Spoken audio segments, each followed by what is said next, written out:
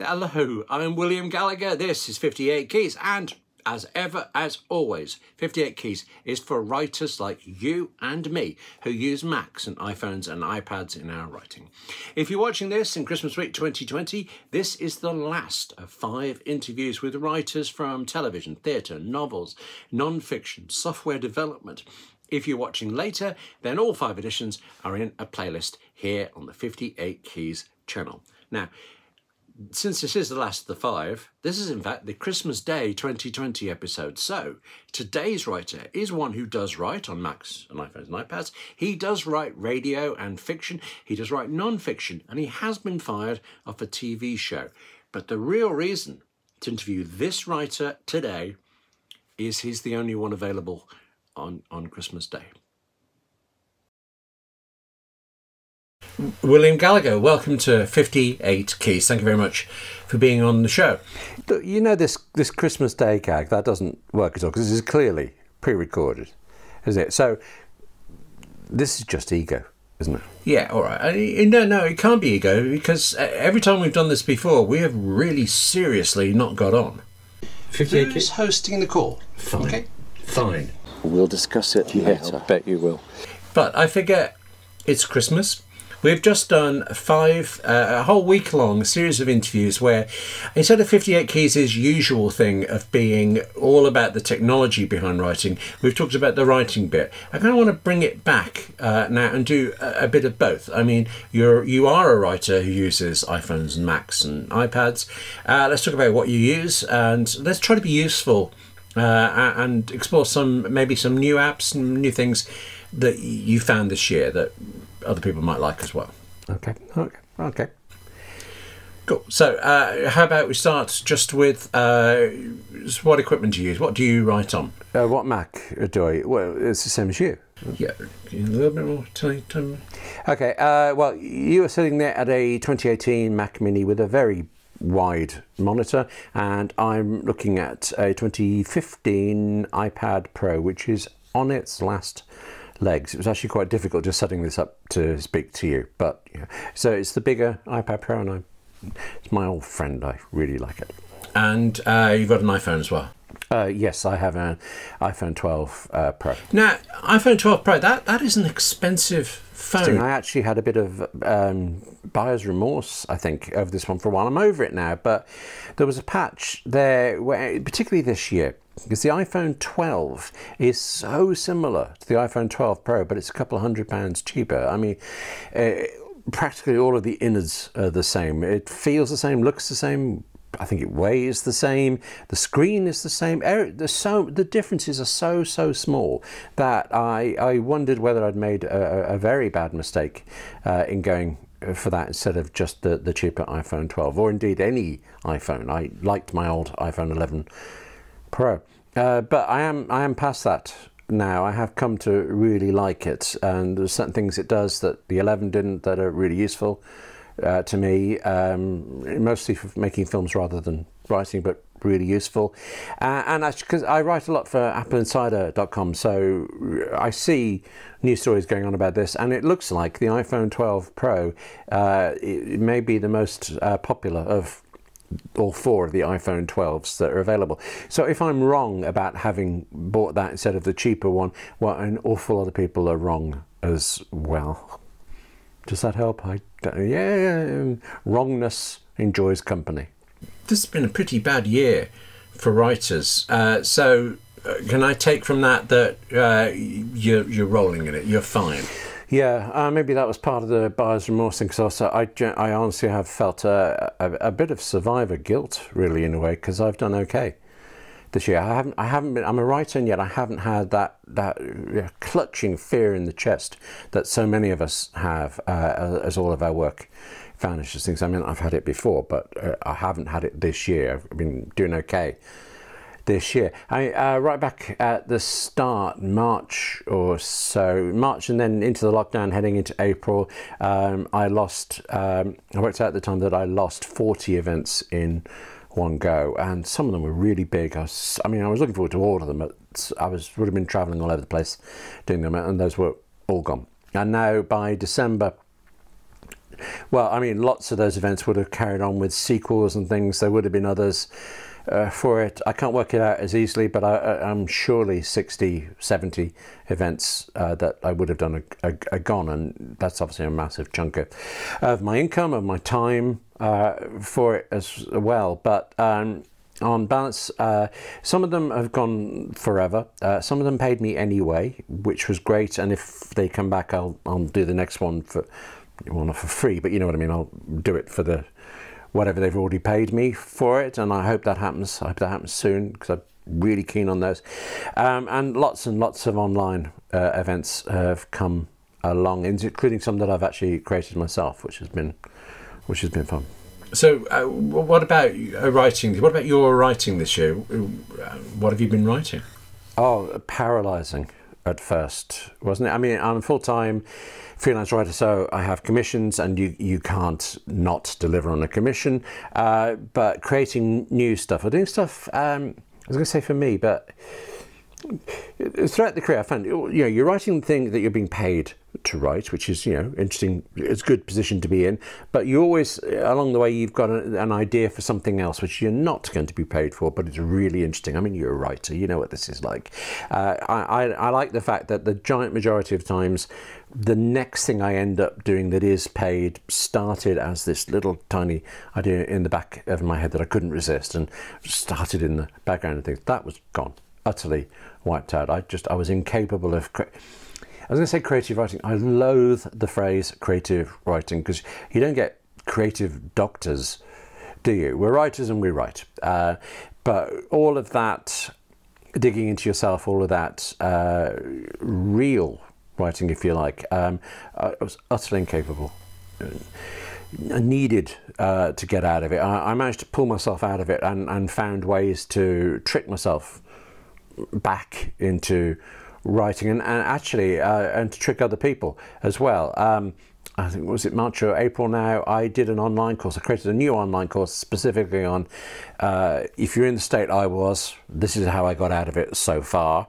And that course did really well. And I thought, I mean, it's a lot of work for a one-off course that clearly we were never going to need again. And then we had the second lockdown, and things are still, as we speak now, things are still going on. So I think I've rerun that course certainly twice, might be 3 times now, and actually recently I just put it up and left it up. There's a version up there now, it's on demand, how to get yourself writing in times like the COVID lockdowns and the like things, that anything that's sapping you.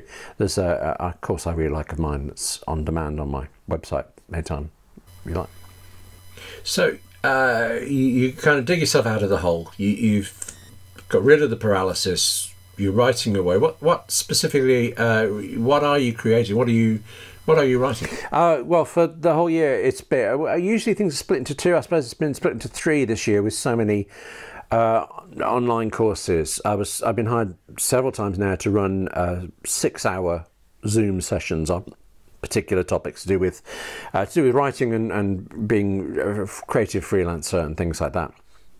Who knew a 6-hour workshop on Zoom could be as much fun as a 6-hour workshop with about 25 people on it? It is fantastic, and part of the fun is, of course, the interaction. We're all basically gassing away for 6 hours, but you can't expect 25 people to wait there while you think of things. So I've been writing plans for it. I mean, 4,000 or 5,000 words of notes of what each one would be about, and then if we scrap that and do something completely different, fine, but we've got that there. That's been a new thing, a bigger thing this year. There's also commissions, lots of articles, reviews, lots of interviews and things. I think I've done 40 or 50 interviews this year that then became feature articles. But I think you're actually talking about the kind of hour writing. This thing of it's not commissioned yet, but we have to write it, the stories we have to tell. And in that line, I mean, I'm really pleased with this, because considering how totally paralysed I was at the start of the year, as we're at the end of it now, I have, it's not finished, but I got about 100,000 words of a novel. I think several of the words are quite good too, and also have a radio play, which I think might be the best thing I've ever written. What's it about? What's it called? I can't tell you. I'm sorry. It's written. It's with BBC Radio 4. It's sensitive, and I can't explain to you why it's sensitive without breaching the sensitivity. You know, I can tell you. It's based on love letters. Actually, an awful lot. 1,700 love letters. I can tell you this. Because actually one of the things I'm proudest about is more, it's a technical thing in a way. The letters, 1,700 love letters from a man to a woman, and not a single letter back that survives anyway. And the moment I say that to you, I think there's got to be a part of you that thinks it's a bit creepy of the man. But I knew both people, so I know that this obsessive passion was definitely equal. Both sides immediately that way. It was amazing to know them over it. But here I am with these letters that contain incredible writing. I mean, just so moving. Some of it, things that it's a privilege to bring to people.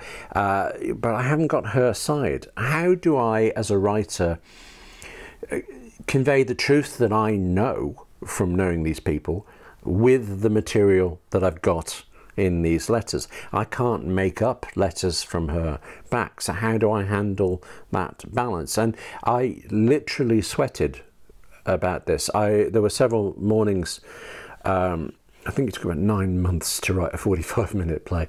There were several mornings early-ish on where I would wake up and realise I was covered in sweat and I had been worrying about it throughout the night. And I think I am proud of the fact that I believe I've cracked that. When it's done and when you hear the play, when you get to the end, you will believe that you've heard both sides. And also, you've heard both sides without me getting in the way, without faking anything up, without contorting anything. I mean, the truth is, it's a massive contortion, isn't it? 1,700 letters down into 45 minutes, and trying to balance the two sides when there was a balance, but there isn't in the letters. So it's a technically... I'm definitely the most technically difficult thing I've written, and I think it's the most truthful in a way. I think it's dramatically the best thing I've written. I hope so. I'm going to assume that you've been using writing tools, apps or something to help you get that done. What specifically have you been using? Apps, of course, we have to talk about apps on 58. Well, actually, yeah, we do have to talk about apps on 58 keys. The whole point of 58 keys is how just amazing these software writing tools are for us when we use Macs and iPhones and iPads. And yeah, I could not have done this play without some tools for it. I mean, 1,700 letters. So I couldn't keep them. I had to go to a place and scan them. So if I bought a stand, a grip thing, so that I could put which was my iPhone 11 Pro at the time, so I could mount that facing down, put a letter in, tap, put a letter in. 1,700 letters, all of them at least 2 pages. They would be, one page single space typed, really dense text, or 2 to 3 pages handwritten. And occasionally it went to 2 pages typed, up to 5. Occasionally the letters included other bits, an awful lot of material that had to be scanned, and actually scanned quite quickly. So that was going through my iPhone, and tap, and filling up my iPhone. Then it all had to be organised and sorted, which I did in a FileMaker Pro database that I created specially for this. And then, I mean, among this, I was going through tagging things. Actually, I would go through. I would mark certain of the letters as being read, R-E-D, not R-E-A-D. They absolutely, totally must be in the play. But they're quite long letters, so usually what I mean is that there's a segment of it. So then Omni Outliner came to play. Of course it is. 1,700 letters, something like 250,000 words. I had to sort through somehow. So I was putting things to Omni Outliner, fantastic lines from the letters, notes to myself about the sequence. And because it's letters to somebody in a relationship, the letters often don't bother to explain something because the other person, the recipient, obviously already knows. So trying to work out the stories behind the stories, the clues behind there, those were going into Omni Outliner as well, that this must refer to that, and external sources, I knew they were doing this, so did that. All of that massive detail went into Omni Outliner, and I was collapsing it down from this just gigantic collection of information down into, I think I remember having this section where this must go in the first third of the play. This obviously goes kind of in the middle. This is clearly towards the end. It's big ending. And massaging this detail until it was all in front of me, but then also all in my head, and I wrote the whole thing in pages then. I think from what you've told me before, those are all apps that you've been using for a long time, very many years in every case, isn't it? At least 10 for some of them. What about 2020, this year? Are there any new apps that you've particularly taken to? Well, partly because of 58 keys, but also because I always like looking for new apps, because it's much easier to play with the new writing tool than it is to actually write. This year I have found there's a couple that have kind of made it through to become part of my regular work, and one of them that I think we've done a whole 58 keys on is otter.ai, which is there's an iOS app, it's also an online service. It's a transcription service. I've done these 40 or 50 interviews throughout the year for all sorts of different reasons, and I think it's about halfway through I found this otter.ai, and it transcribes interviews for me. I mean, in 30 odd years of being a freelance writer, I've interviewed thousands of people, I can't remember, but after every single one, laboriously listening to the tape, typing the words, winding the recorder back, I mean, I got quick at it, but you never get to like it. And now, since finding Otter AI, forget that. Just let Otter do it. I'm surprised to say I've become a fan of Airtable. It's a database service, again, online, and I didn't rate it at first. I'm a FileMaker Pro user, which is like full database, if you like. You know how people use Excel?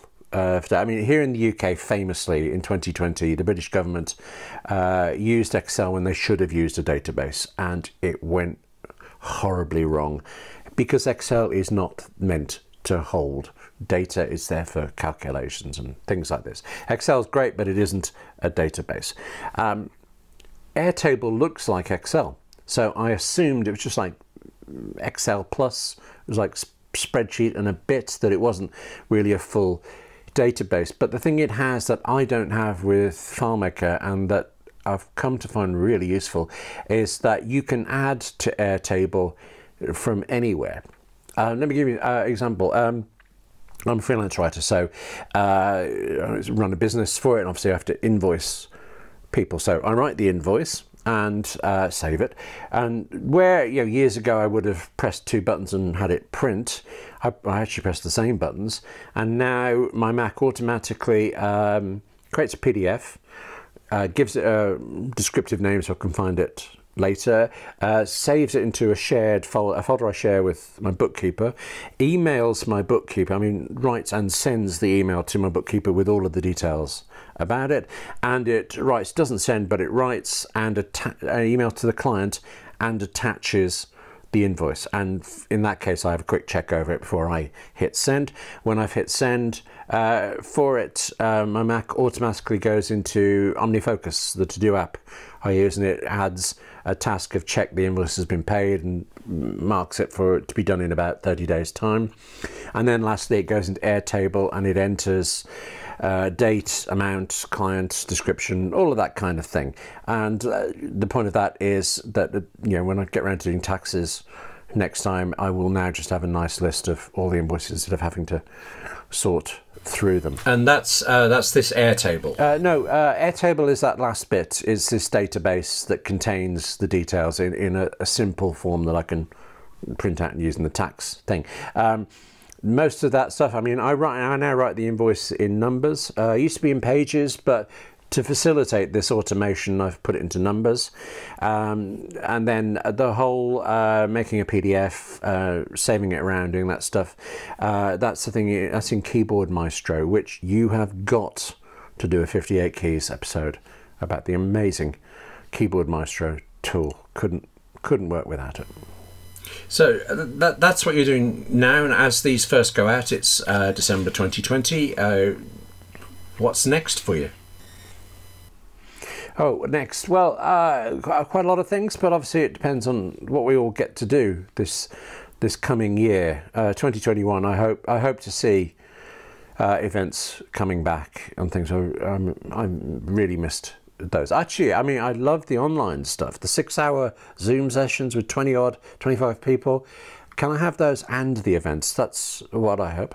I've just put online. I mentioned the getting yourself out of the writing paralysis thing. That's online on my website all the time. But so now is, of course, on how writers like you and me can interview people, how we find people to interview. And you know the way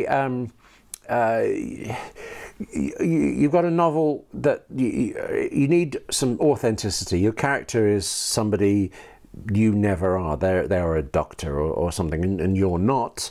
So, well, then talking to a doctor is what will give you that. Well, give you the stories, actually, and will improve your writing's authenticity.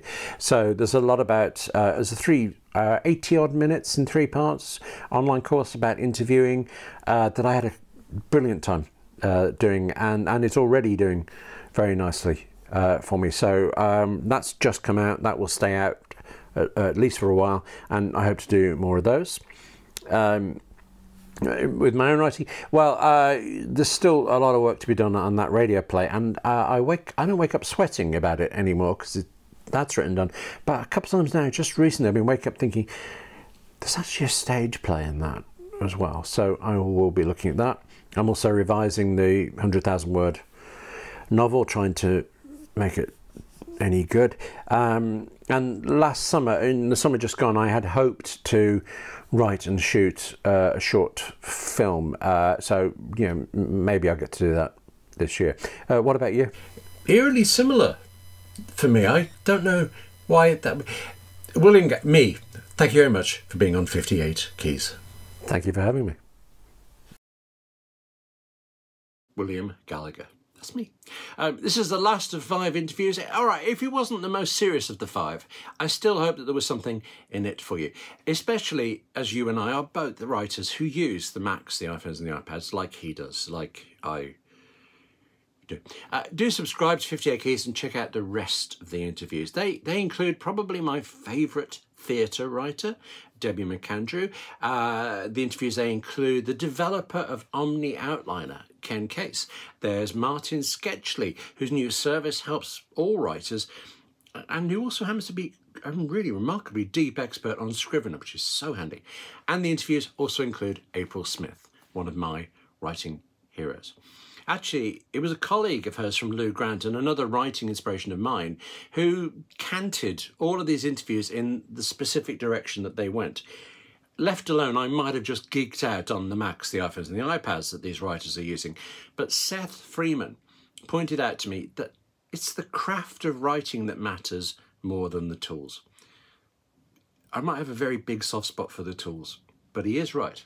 So after something like 60 episodes examining exactly how writers use Macs and iPhones and iPads, this week's 5 editions, I think quite rightly, pull the focus onto the writing and the writers. But we've done that now. Actually, I think we're going to do it again sometime. But 58 Keys in 2021, it is definitely initially going to be back on how we, you and me, as writers, can get more out of this expensive gear we've bought. So, thank you to Seth for the idea. Thank you to Ken Case. Thank you to Debbie McAndrew. Thank you to Martin Sketchley. Thank you to April Smith and that other guy. And thank you for watching. Take care of yourself, eh? I'll see you soon.